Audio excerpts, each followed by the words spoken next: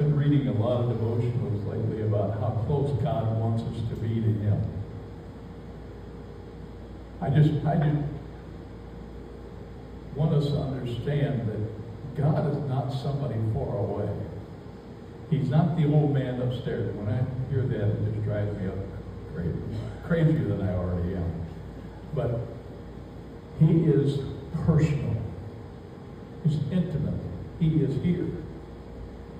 He's not somewhere else. He's not upstairs. He's here with us. In this psalm, we see the intimacy of God. Psalm 139, 1 through 6. It describes God's presence with us. It shows how He cares for us. He shows how He knows all about us and still loves us anyway. Psalm 139 is important for all of us to read.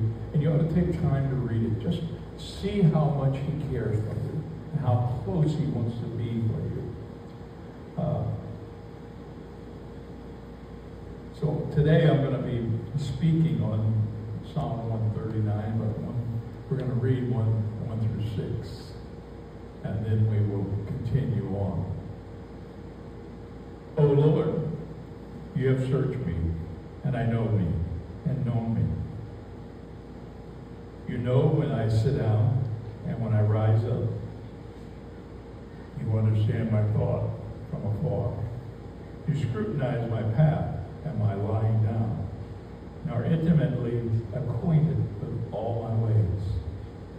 Even before there was a word on my tongue, behold, O Lord, you know it all. You have enclosed me behind and before, laid your hand upon me. Such knowledge is too wonderful for me. It is too high. I cannot attain it.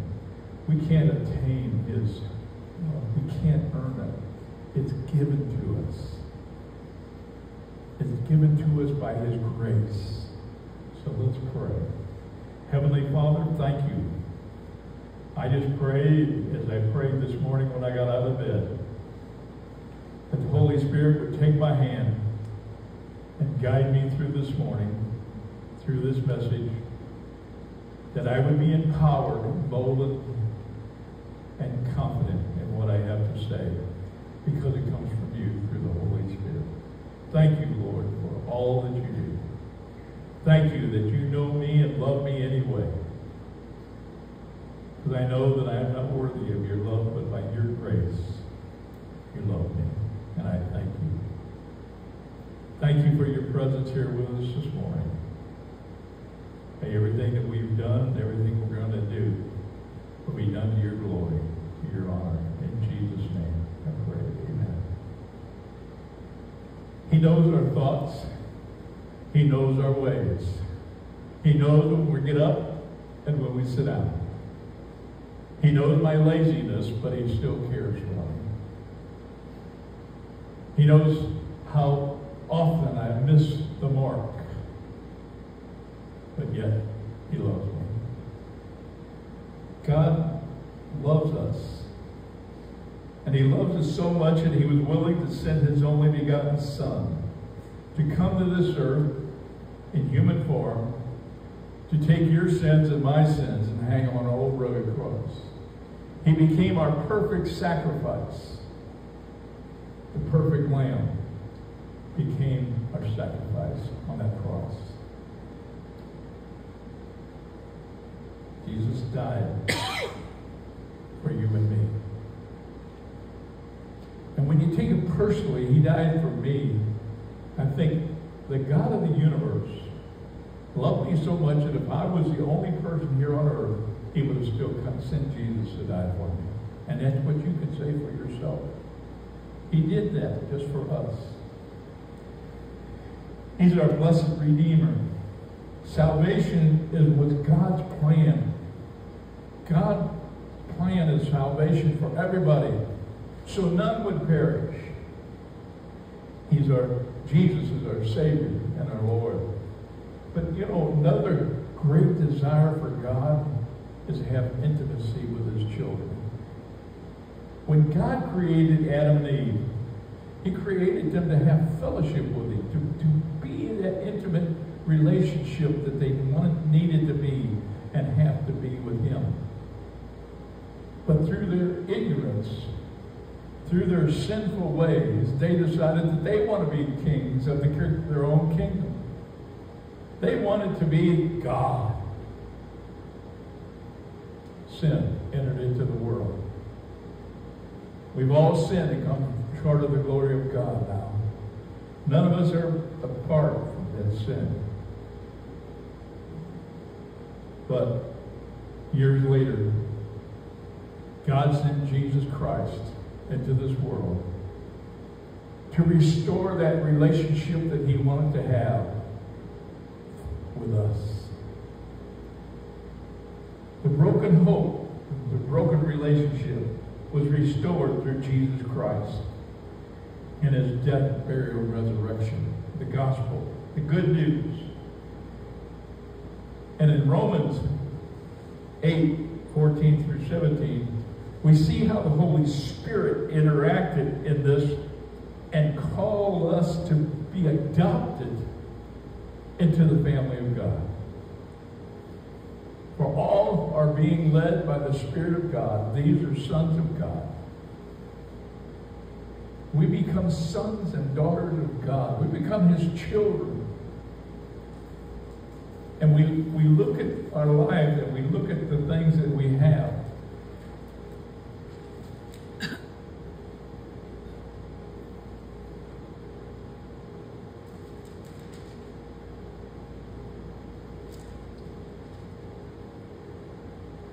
For we have not received the spirit of slavery leading to fear in, but you have received the spirit of adoption, sons by which we cry. I really didn't know how adoption really worked. We had a family in Cuba that had adopted a daughter because they didn't think they were going to have many children.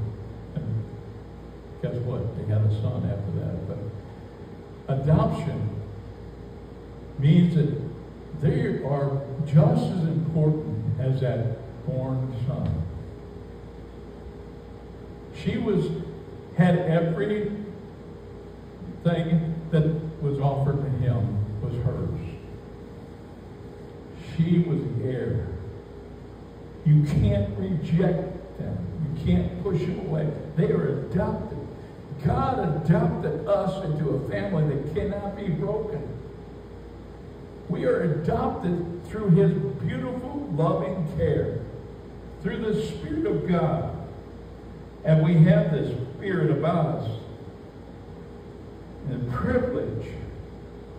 I don't know about you, but I'm so thankful that I am a child of God. And it's all through the precious blood of Jesus Christ. If you read John 1:12, it says, and you had the privilege to be called children of God. I don't know about you, but I'm a child of the God who created this universe, who gives us His sunshine today, who gives us rain tomorrow, who gives us everything, but we are His children. How many of you love your children? And you're very thankful for them. And you wanted the best for them. And you want that intimacy. We have been blessed. Well, it happened that Heather didn't have a job, but it's still that she came just when we needed her most. And when she would help me get things together. She would help me with Judy, and then she would help me with Rob, and all these things, and she would be there for us.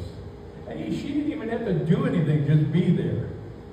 Intimacy. Aren't you glad when you have your child just love you and you have that empathy, that care? There's certain things that help us. But this one thing also, the spirit of, for the received the spirit of slavery, spirit of adoption, sons by which we cry out, Abba, Father. That word Abba means daddy. That's intimate, personal. God is not some far-off deity personal. He's daddy. The Jewish term for that is papa. Papa. I don't know why, but I've been thinking about my dad lately. And how much, he drank a lot of beer, and he did a lot of stuff. But he was always there for me. He taught me how to mow grass. He played Mark Twain and Tom Sawyer. He taught me how to, he said, watch this, this is how you do it.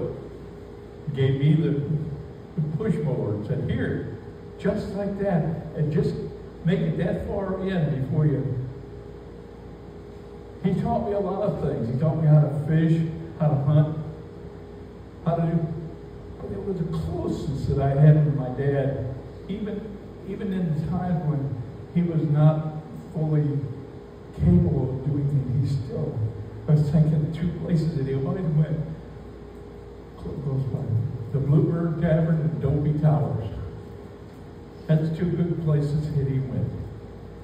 But you know what? You know what that taught me? I don't want to be like that. I don't want to drink. I don't want to be there. I remember one time my dad had his beer next to him, and Heather went over and he said, you want a drink? And she took a drink and said, no, spit it out and said, Grandpa, how can you drink this yucky stuff?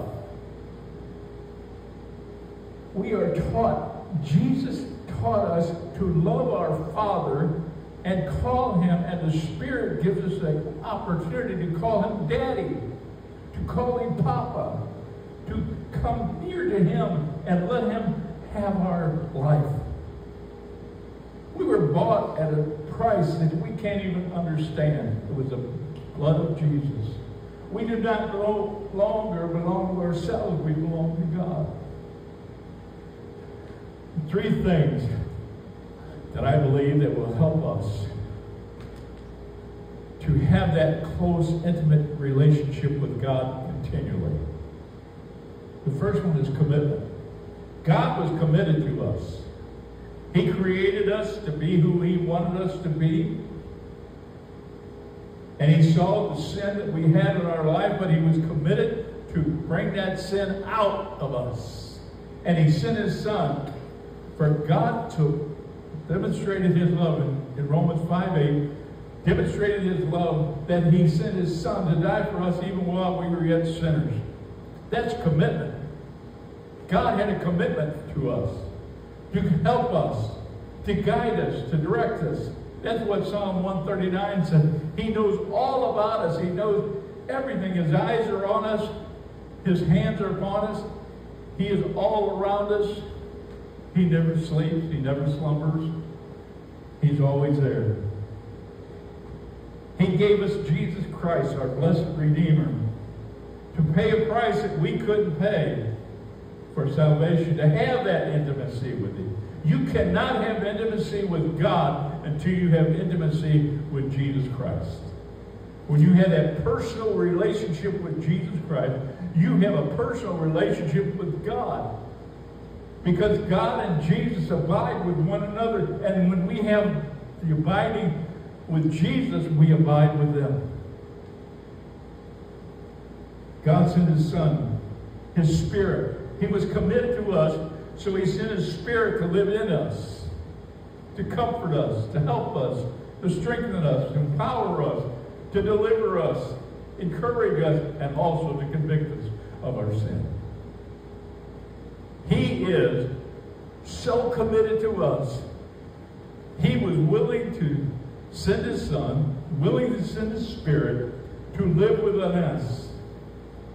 We have the Spirit of God. We do not have the spirit of timidity. We have the Spirit of God in us with power.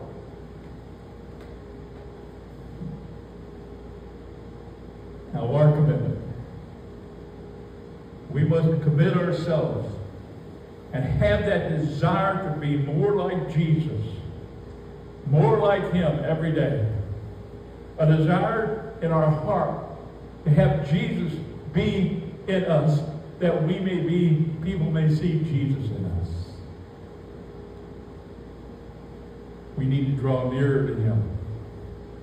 nearer to God. I mean, all of us have strayed and gone our own way. But God always looks for us, and He always brings us back. He never lets that one sheep go. He would leave the 99 and go get that one. And that's you and me. We desire to read His Word. His Word is His Word. It's not just the Bible.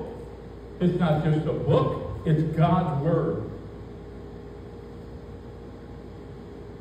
I read this morning in another devotional that 400 years the prophecies came true in Jesus Christ. But that just proves how important and how true the Bible is. From one extreme to another, it is all without error. It's His Word.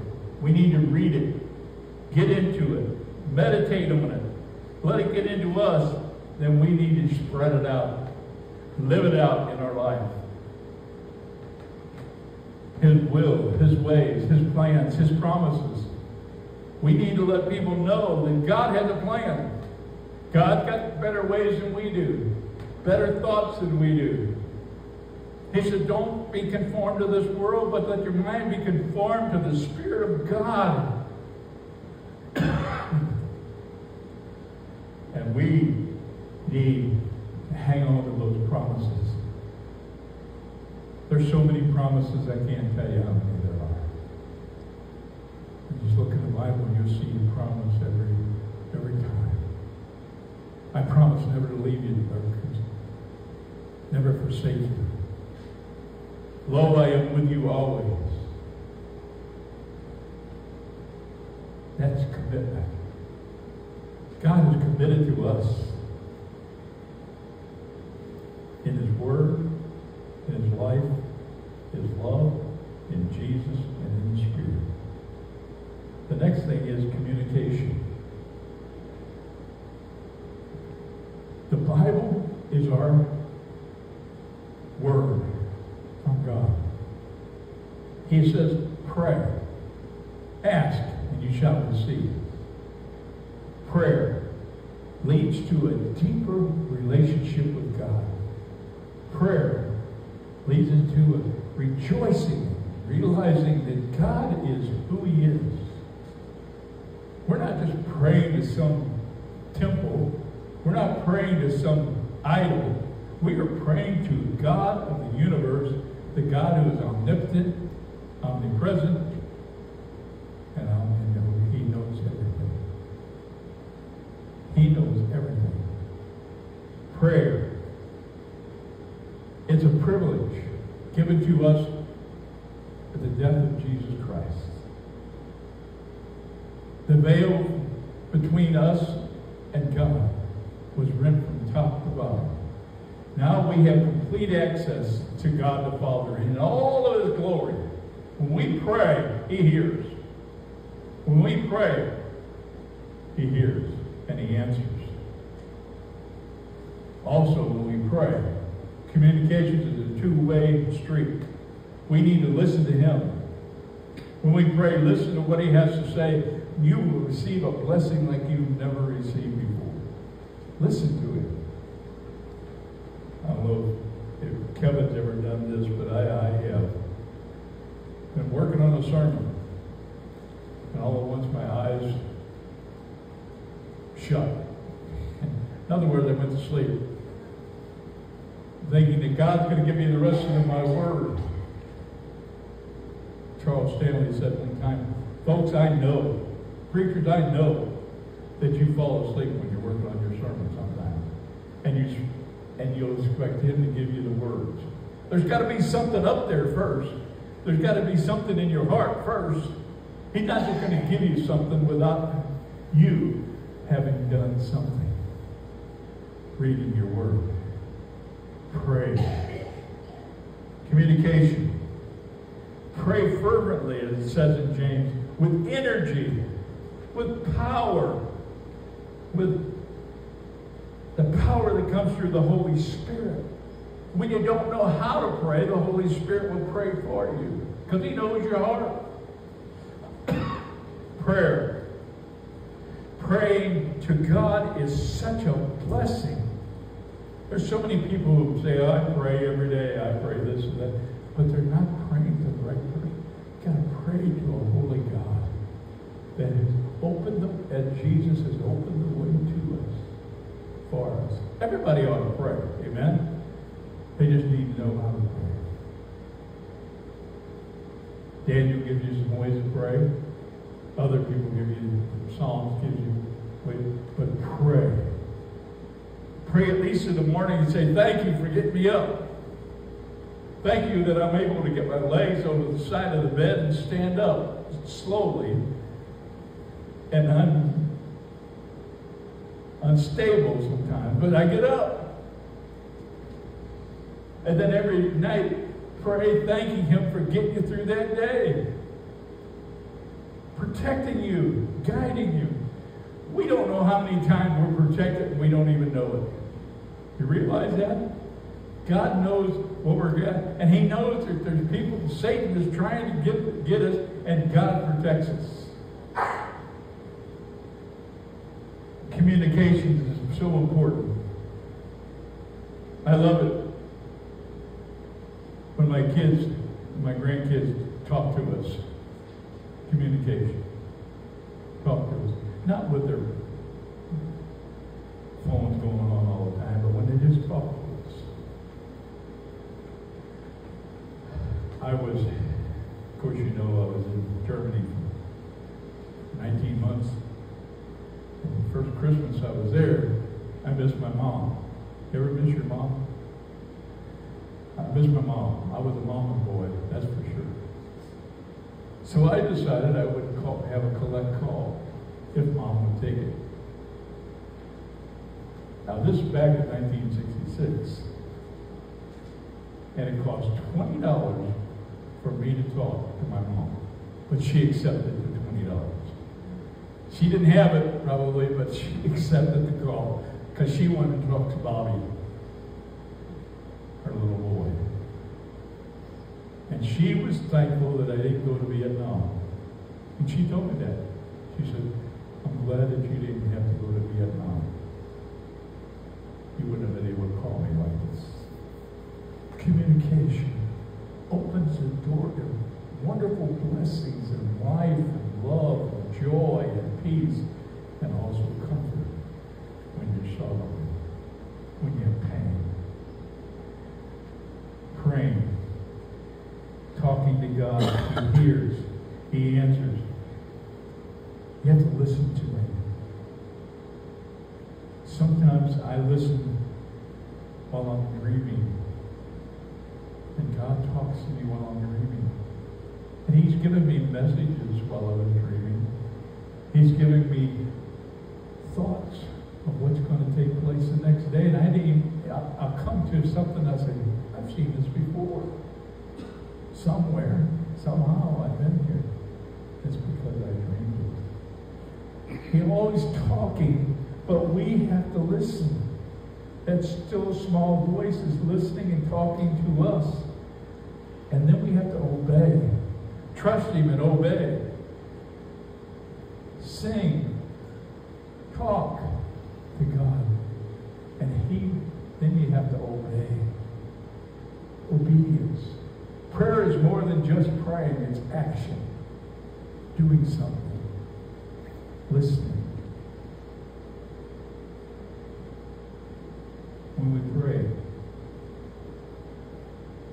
we are to pray without ceasing. 1 Thessalonians 5:17 and 18 says, pray without ceasing. In everything give thanks, for this is God's will for you in Christ Jesus. Pray constantly. Have prayer on your mind. Be a prayer warrior. When you say, I'm going to pray for you, pray for them. I think about that sometimes when I'm on the internet and somebody says, pray for this person. I pray for them because I don't even know them, most of them. But I pray for them. Not because my prayers are so wonderful, but because God is so wonderful. I had a man who was a businessman, very well off. And he would call me in the middle of the night or call me in some time and say, Bob, I need you to pray for me because your prayers go up higher than mine do. And I said, Jimmy, I said, my prayers don't go up higher. They just go to the directly to God. He would call me one time. He was at Barnes Hospital. Bad shape. He told his wife, call Bob Knight and have him come down here and pray. I didn't live that close. But I did. I went down and prayed for him. He said, oh, I feel so much better when you're here and you pray. Folks, it's not our prayers. It's God who answers our prayers because we're being obedient to Him and doing what He says to do. Prayer is important. Prayer opens doors that we can't even imagine. Pray. Seek His face. Seek His way. Seek His word. And then lastly, it's constant thanksgiving. In everything, give thanks, for this is God's will for you in Christ Jesus.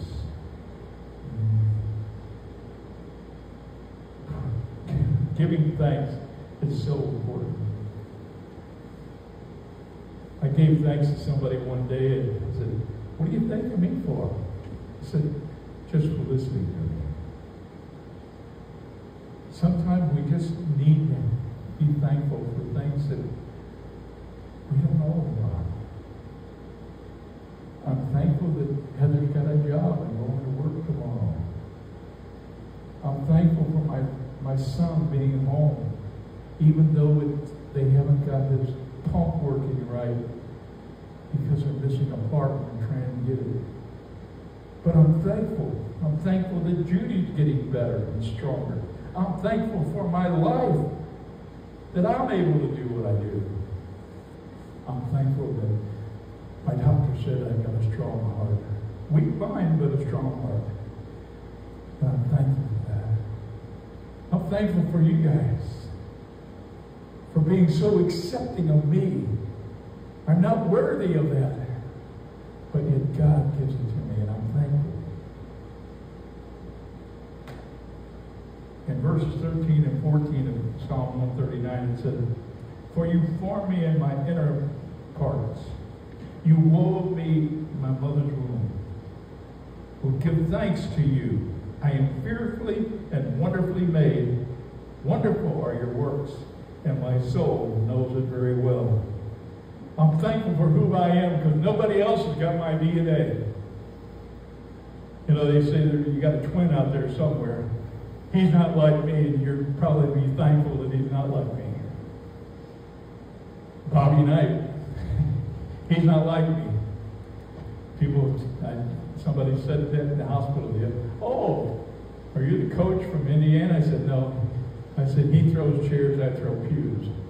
And they said, oh. I said, I'm a preacher. He said, oh, okay. There's nobody like you, and there's nobody like me. We're unique. We have our own DNA. When they did a genetic, is that what they call it? Survey of my life when I had leukemia, they found out things in me that I didn't know about. One of the things is he said, you got a healing gene. I said, I know, it's Jesus. Everybody's got who they are. This big body of mine, God gave it to me. I was born weighing 200 pounds because I don't remember being under 200 pounds. But I know I wasn't because I was a little boy. I was a little baby. And I know that God just brought me up to be who I am, where I am. And as Papa said, I am who I am, and that's all that I am. I'm me. Take me or leave me. Love me or hate me. Constantly keeping us in His loving care. I will give thanks to to you, for I'm fearfully and wonderfully made. He knows everything about us. My frame was hidden from you and skillfully wrought in the depths of the earth. Your eyes have seen my unformed substance, and your book were all written in the days. He knows all about us. And He knows why I'm the way I am.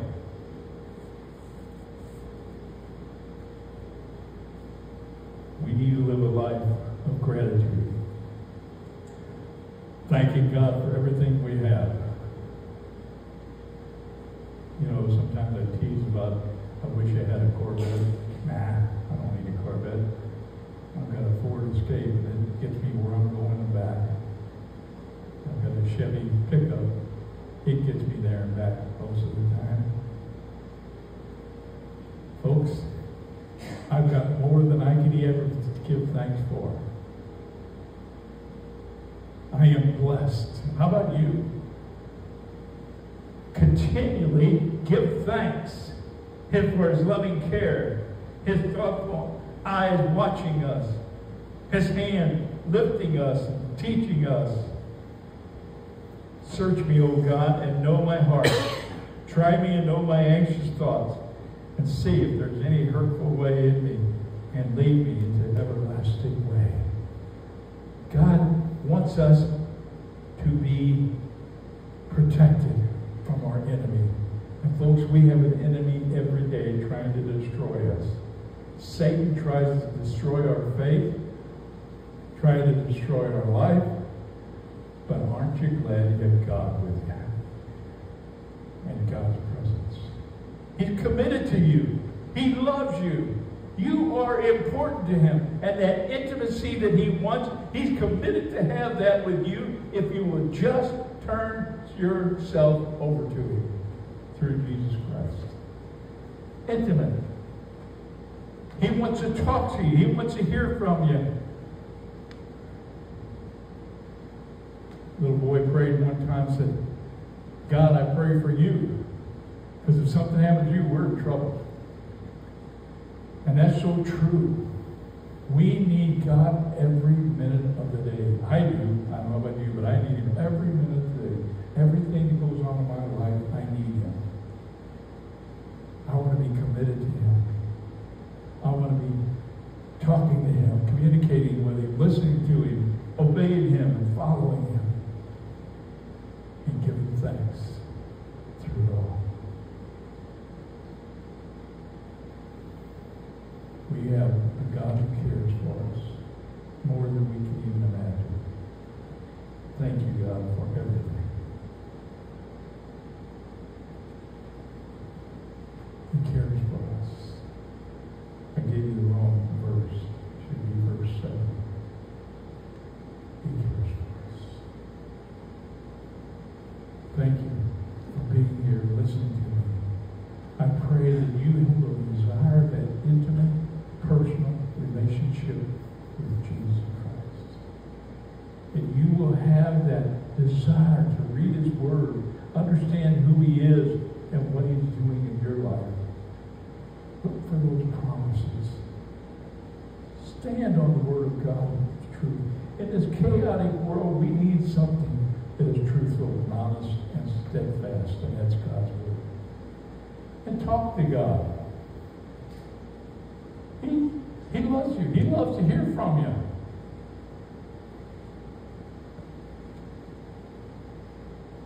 Talk to Him and realize who He is. And realize He wants to do what is right for your life. I thank you, God, for the lessons of life itself. I thank you for the most precious gift you give us every day, salvation. Every time I get up, I know that I'm saved. Not because of anything I have done, but because of everything Jesus has done for me. I thank you that you are my God, my Father, my Daddy, my Papa. I'm thankful for the Holy Spirit that lives and dwells in me, guides me, comforts me, helps me all the way, and directs my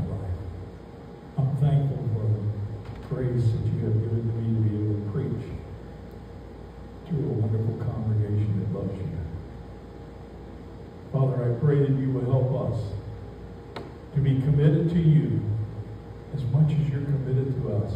That means giving our whole being to you.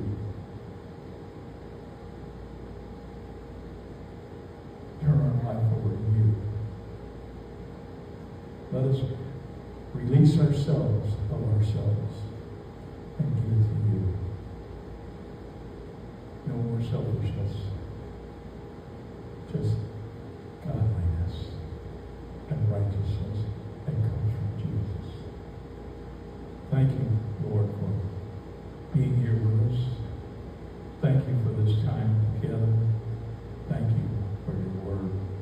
Thank you that you want to be that kind of God, be intimate with us in every way. We give you thanks in Jesus' name. Maybe you have something you would need to pray about today.